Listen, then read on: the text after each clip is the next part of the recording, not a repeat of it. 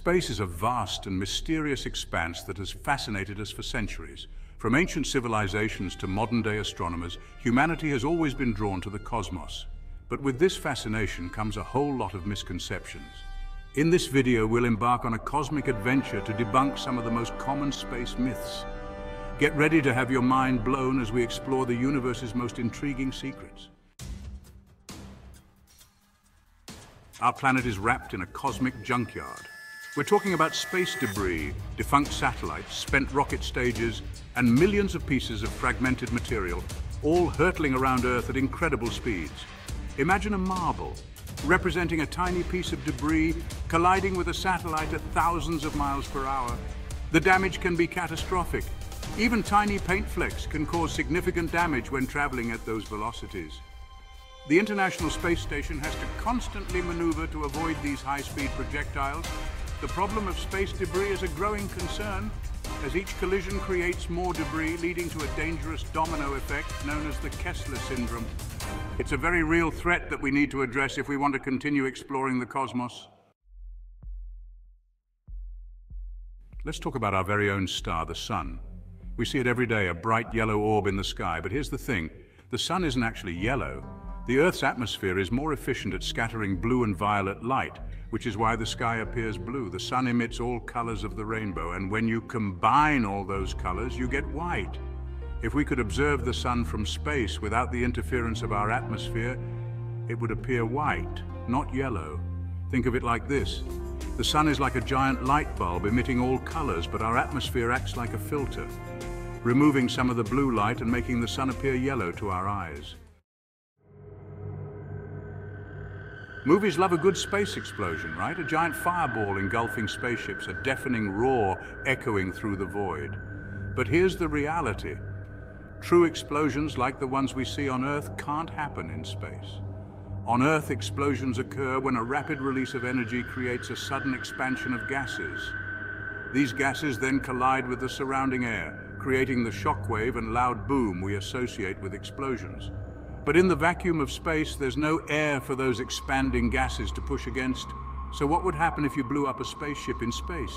You'd see a brief flash of light and the debris would expand outward silently. On a clear night, gaze up at the sky and try to count the stars. The naked eye can only see a tiny fraction of the stars in our galaxy, the Milky Way. In fact, on an average night, you can only see about 2,500 stars from any one point on Earth. Our eyes perceive the faint glow of distant stars as a continuous milky band across the sky, making it difficult to differentiate individual stars. Add to that the limitations of our peripheral vision, and the fact that many stars are too faint for our eyes to detect, and you begin to understand why counting the stars is a fool's errand. The asteroid belt, a region between Mars and Jupiter, is often portrayed in science fiction as a treacherous minefield of densely packed asteroids, spaceships dodging and weaving to avoid collisions. But the reality is far less dramatic. While it's true that millions of asteroids reside in the asteroid belt, the distances between them are vast. The average distance between asteroids is estimated to be about 600,000 miles. So, while there's always a chance of encountering an asteroid in the asteroid belt, the odds of a collision are astronomically small. In countless movies, we see astronauts exposed to the vacuum of space without a suit, their bodies exploding in a gruesome display. But what would really happen? The reality is far less dramatic, but no less deadly. First, you wouldn't explode. Your skin is strong enough to contain your internal organs, at least for a short time. You would, however, experience a rapid loss of pressure, causing the air in your lungs to expand and potentially rupture your eardrums. Without the protection of a spacesuit, you'd also be exposed to the sun's intense radiation, causing severe burns. We often think of space as being incredibly cold, and it's true that temperatures in the shadows can plummet to hundreds of degrees below zero. But here's the thing, temperature in space is a tricky concept. In the vacuum of space, there's no air to transfer heat. So while an object in direct sunlight might be baking hot, an object in shadow just a few feet away could be freezing. Temperature is a measure of the average kinetic energy of the particles in a substance. In space, there are very few particles to begin with, so the concept of temperature as we know it doesn't really apply. Think of it like this. Imagine sticking your hand in a hot oven and your other hand in a freezer at the same time.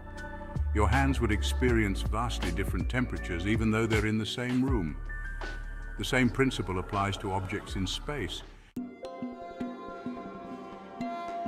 We often picture Earth as a perfect sphere, but our planet is a bit more complex than that. Due to the centrifugal force created by its rotation, Earth actually bulges at the equator and flattens slightly at the poles. Think of a spinning top. As it spins, its middle section appears wider. Earth's rotation has a similar effect, although on a much smaller scale. This bulge at the equator means that the diameter of Earth is slightly larger at the equator than at the poles. So the next time you see a picture of a perfectly spherical Earth, remember that our planet is a dynamic, rotating object with a unique shape all its own. You've probably heard the phrase, "In space, no one can hear you scream." And it's true for the most part. Sound waves, unlike light waves, need a medium to travel through, like air or water. In the vacuum of space, there are far too few particles for sound waves to propagate. However, that doesn't mean there's no sound in space at all. Inside a spacecraft, for example, astronauts can hear each other because the air inside the cabin provides a medium for sound waves to travel. And while traditional sound waves can't travel through the vacuum of space, other types of waves, like electromagnetic waves, can. These waves can be converted into sound waves, allowing us to hear things in space, like the radio emissions from distant stars and galaxies. Astronauts floating effortlessly in space may seem weightless, but the truth is gravity is still hard at work. The sensation of weightlessness, often called microgravity, is actually the feeling of constant freefall. Imagine yourself inside an elevator that's plummeting towards the Earth. You'd feel weightless because you'd be falling at the same rate as the elevator. That's essentially what's happening to astronauts in orbit. They're constantly falling towards Earth, but their forward velocity is so great that they keep missing the planet, resulting in a continuous state of freefall. So, while astronauts may feel weightless, they're not actually free from gravity's pull. Gravity is what keeps them in orbit and prevents them from drifting off into the vastness of space. Movies often depict space travel as a simple matter of pointing your spaceship in the right direction and hitting the gas. But the reality is far more complex. Spacecraft don't travel in straight lines. They follow curved trajectories dictated by gravity and orbital mechanics. To reach another planet, a spacecraft must be launched at a precise speed and angle to escape Earth's gravity, and then adjust its trajectory to intercept the target planet's orbit. It's a delicate dance of physics and engineering that requires careful planning and execution. Even traveling at incredible speeds, it would take months, if not years, to reach our closest planetary neighbors. In 1976, NASA's Viking 1 spacecraft captured an image of a region on Mars that seemed to resemble a human face. The face on Mars became a sensation, fueling conspiracy theories about ancient Martian civilizations. But as with many things in life, the explanation is far less extraordinary. Our brains are wired to find patterns even when none exist. This phenomenon is known as pareidolia, and it's the reason we see faces in clouds, animals in random shapes, and even a face on Mars. Subsequent, higher resolution images of the region revealed it to be a natural geological formation, debunking the myth of the Martian face.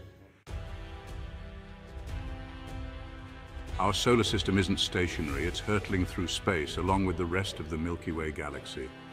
The Milky Way, like most galaxies, is constantly rotating with stars and solar systems orbiting its center.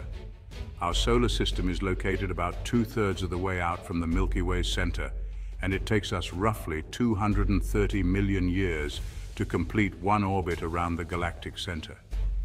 The last time our solar system was in this same spot in the galaxy, dinosaurs roamed the Earth. You might think that Mercury, being the closest planet to the Sun, would be the hottest, but the title of hottest planet actually belongs to Venus, the second planet from the Sun. Venus has an incredibly dense atmosphere composed primarily of carbon dioxide, a greenhouse gas. This thick atmosphere traps heat from the sun, creating a runaway greenhouse effect that sends temperatures soaring to an average of 867 degrees Fahrenheit. That's hot enough to melt lead. Mercury, on the other hand, has a very thin atmosphere, which means it can't retain heat as effectively. So, while Mercury experiences scorching temperatures during the day, its surface temperature plummets at night. So there you have it, folks. We've journeyed through the cosmos, debunking some of the most persistent space myths. Remember, the universe is full of wonder and mystery, and the more we learn, the more we realize how much there is still to discover. If you enjoyed this cosmic adventure, be sure to give this video a thumbs up and share it with your fellow space enthusiasts. And don't forget to subscribe to my channel for more mind-blowing explorations of the universe. Stay curious, keep questioning, and never stop exploring the cosmos.